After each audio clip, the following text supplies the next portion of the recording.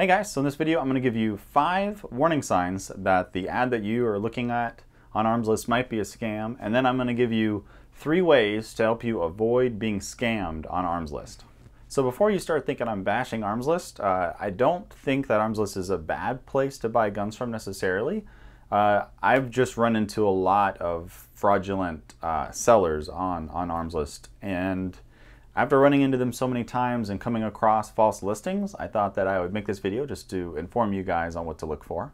So I know people that have successfully bought guns on Armslist and haven't had any issues, so I'm not saying don't buy them, but this is just common sense things that you should think about if you're looking at buying a gun on there. So the big first warning sign, if you're looking at a gun, so say you go on Armslist and you search for something and you find it in the listing, and in the description of that rifle, if it has like something that's along the lines of a Wikipedia article, that's your big first warning sign. If you're searching for a K98K rifle, right? And you go on Armslist and the description should read something like, this rifle was made in this year, and it has this code, and this is the issues with the rifle, this is what's nice about it. It should sort of say something like that. Now, if the description reads something like, the K98K rifle was used by the German Army in World War II, and blah, blah, blah. If it's kind of has a lot of generic information, that's your big first warning sign. There's been a time when somebody just straight up copy and pasted a Wikipedia article on that gun into their ad on Armslist, and that should be a big red flag. If it's not specific, if it doesn't have specific information about that specific rifle, you need to really be careful when dealing with them. The second issue pretty often is that the pictures are very limited. The pictures of the gun, a lot of times they'll just be maybe one overall picture. I've seen ads when it's just one picture close up on one part of the gun. That's another big warning sign. If someone's really trying to sell a gun, they're going to have a lot of pictures out there of the gun if they're wanting to sell it. So if they're not having those pictures, then they're probably not a legitimate seller. Another big warning sign, if the price is too low.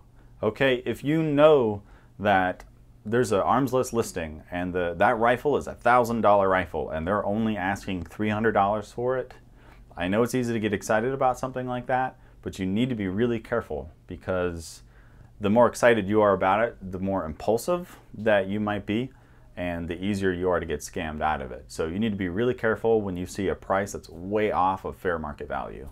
And number 4 isn't necessarily a dead giveaway that it's a scam, but in a lot of the listings that I saw, the location would be very vague.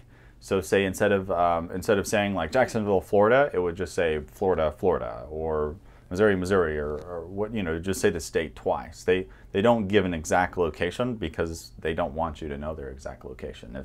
Usually if somebody's selling a gun, they'll put their city and state, and if you're close by, maybe you can swing by and look at it in person. So that's another pretty big red flag.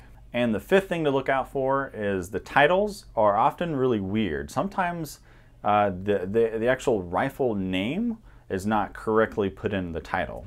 So I'm going to show you a listing here on the screen, and this is an ad for a human rifle, and so it actually just says functions mechanically for the title of the rifle instead of saying the rifle. So in this ad, pretty much all 5 red flags are going up. You have the title is off, it's just functions mechanically instead of the rifle name. You have the dollar amount, and the dollar amount is off. It's a little lower than it should be. You have the location, it's general, it's Florida, Florida. The description is basically just a Wikipedia article talking about the history of the gun and not sort of describing that particular rifle. And the pictures are pretty limited. You got a picture of a bayonet in one picture and the muzzle in the other. Just terrible pictures. And it's pretty much that this listing is a scam. All right, we got another listing here, and this is a pretty cool rifle that I did get a little excited when I first saw the listing, but started throwing up warning signs. So the rifle is way underpriced, which at first I maybe just thought that the person didn't know what it was, because it has a good title, has a specific location where it is. But the other red flags, it only has one picture on the ad. And if somebody knew what the gun was, I feel like that they would take more pictures of it. So a pretty simple Google search came up with this listing here. This is a sold listing on Gunbroker, and you can see how much the gun actually sold for on Gunbroker, and that just goes in with that warning sign of having a huge price discrepancy between what the gun should actually sell for and what it did sell for. So some things you can do whenever you're looking at ads: reverse image search some of the images, whatever images they provide, and then you can literally copy and paste the description and Google search that description, and you usually come up with something that way. You can see if anything, if they copied it from Wikipedia, or maybe if it came from a Gunbroker ad, you can sort of see where it came from. Now, the three big things that you need to do if you maybe are looking into buying this rifle, and these are all things to do whenever you're talking to the seller of the rifle. The first thing you need to do is ask for more photos. If you're already nervous about it, or if you're willing to dish out hundreds of dollars, the seller of the rifle should provide more photos. So ask for new photos, and here's one trick: when you ask for a photo, ask for something really different, really unique, that maybe somebody wouldn't take a lot of. Like ask for a picture of the trigger, where the trigger goes through the bottom of the trigger guard underneath the rifle. Like that's not a picture that normal people would take. So if the person is really a motivated seller, and if they legitimately are in possession of that gun, they can take a weird picture of it like that for you. So I suggest always asking for more pictures, maybe not asking for weird pictures. That would just kind of prove that that person is the seller. That way that can give you a little bit of peace of mind. The second thing is, in your conversation with the person, sort of just two people talking, the person should sort of mention a couple things about themselves. Maybe they could mention, where they're working, or where they're from, or whatever. If the person does not give any information about themselves at all, that should be a pretty big warning flag right there. Now, some people are really private. Some people might not want to give this information out over the internet, whatever.